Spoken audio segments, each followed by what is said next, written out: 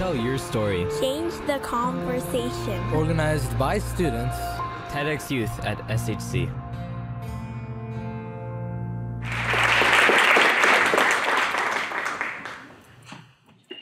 What's up, y'all? I'm Akeyla. I'm 17 and I'm from a little old neighborhood in San Francisco called Excelsior. Hi, my name is Akeyla. I'm 17 years old and I was born and raised in a small neighborhood in San Francisco called the Excelsior. Which one would you hire to accept into your school? I am a Black girl with race-neutral diction, meaning if you cannot see me, you may not be able to identify my race from my speech. This is because at a young age, I learned what it meant to code switch. I remember in the 5th grade, my mom enrolled me in a summer camp that was at a different school than the one I was going to.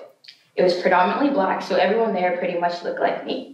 And I remember it was one day I was on the schoolyard, waiting in line to play Foursquare and minding my own business, when a girl who looked like me, same hair, same skin tone, she came up to me, she looked me up and down, she tugged on my curl and she said, "Even with all that curly hair, I'd still be Blacker than you."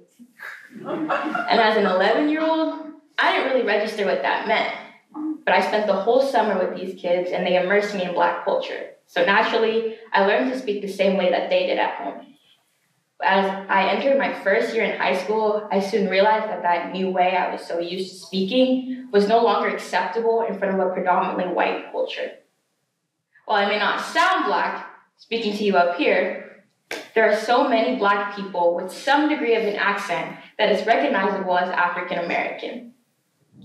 In our modern society, we perceive this as poor diction or slang, but it is simply a distinct way in pronouncing words called African American Vernacular English, or AAVE. Psychology Today describes AAVE as a combination of standard English grammar with phonological features. For example, we oftentimes drop the final consonant in words like past or hand, or as you'd say, "I am not going there," we'd say, "I ain't finna be there." In 2012, a video of former President Barack Obama entering the U.S. men's basketball team locker room went viral. In the clip, viewers could see a distinct difference in the way he shook the hand of the white assistant coach and dabbed up the Black NBA player Kevin Durant. This is a clear example of a behavioral adjustment that has become normal and natural for so many Black people. It's called code switching. When we think of code, we think of computer coding, okay, language. When we add the word switching, the definition becomes alternating between 2 or more languages or dialects.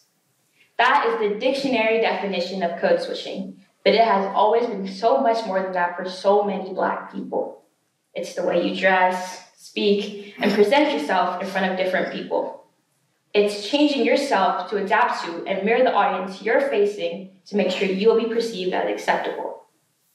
Code switching is something that white culture demands of Black people. The acceptable way of speaking, looking, and acting with, say, a family or friend may not be acceptable to a predominantly white culture or professional world. The story unfolds itself in so many different ways. In the white Western standard of appearance, straight hair and suits are acceptable. And in terms of language and communication, we are taught to never show emotion and sound American. But it runs even deeper than career success. When Black people can be killed for simply being who they are, code switching becomes a way of self-protection. You may not be able to change the color of your skin, but you sure can change the way you speak in front of certain people. A study by the Pew Research Center states that nearly half of Black college graduates say they feel the need to change how they talk when they are around people of different races. In a society where whiteness is considered normal, this Black accent is judged as undesirable or inappropriate, but there should be nothing wrong with it. When we have to constantly mold and harden ourselves to fit in, where do we get to call home? Where do we truly get to be our most authentic selves? It's more than just a language change. Making a call without your white voice switched on could mean the loss of a job, house, and so many other opportunities. As a means of survival, Black people learn to instinctively code switch, unconsciously slipping in and out of one culture to another. Those who cannot effectively code switch may be judged or unfairly mocked by both whites and Black people. She thinks she's white. She tries too hard to be ghetto. She thinks she's Black. Code switching impacts mental health. Oftentimes when you're code switching, you're monitoring every word that comes out of your mouth, so you aren't fully present in the moment. Over time, it can become very traumatic for a person and can affect their ability to perform both in school and in other aspects of their life. So how can we create a professional environment and world where people can truly be themselves?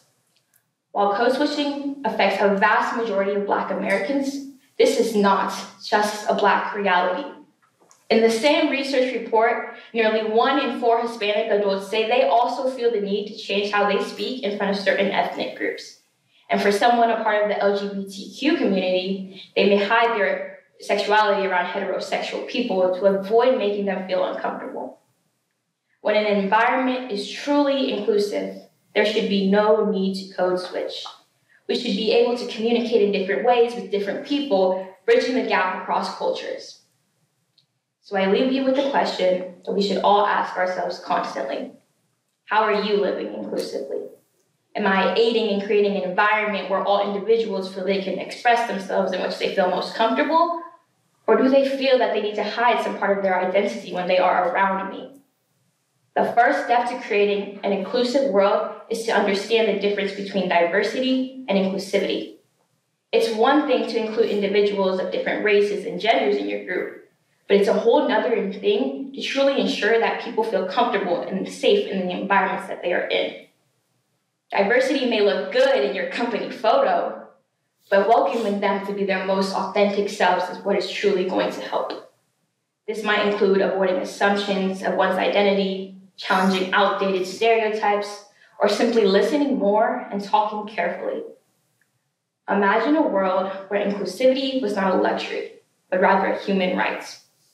Let's start by examining our interactions and preconceptions today to create a better future for tomorrow. Thank you.